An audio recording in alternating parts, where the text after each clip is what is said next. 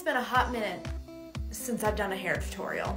And yes, I have a filter on because you don't want to see me right now without this. Like, you just don't. One of the most asked questions when it comes to my halo hair is how I part it. I basically start with like a ½ inch on my forehead, and then I kind of widen it more towards my ear.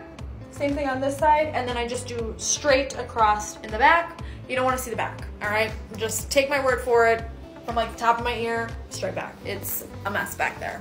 This is the bleach I'm using with 20 volume.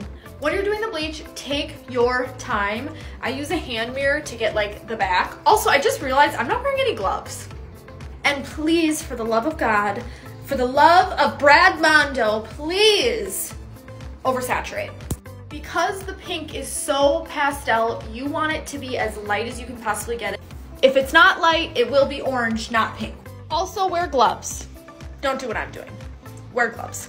So it's been 25 minutes. We're gonna go ahead and rinse this out. Because I don't wanna part my hair later, I have to rinse it out in my kitchen sink. So we're just gonna rinse where the bleach is, and then we'll apply the pink. I have my hair rinsed out. I don't have it shampooed, it is just rinsed, and then I have it dried about 95%. Let's apply the pink. The two colors that we're gonna use for the pink are Arctic Fox Froze as well as Virgin Pink. This is what they look like mixed together. Remember, with semi-permanent colors, the color that is in the bowl is the color that it's gonna be, as long as your hair is this light when you start.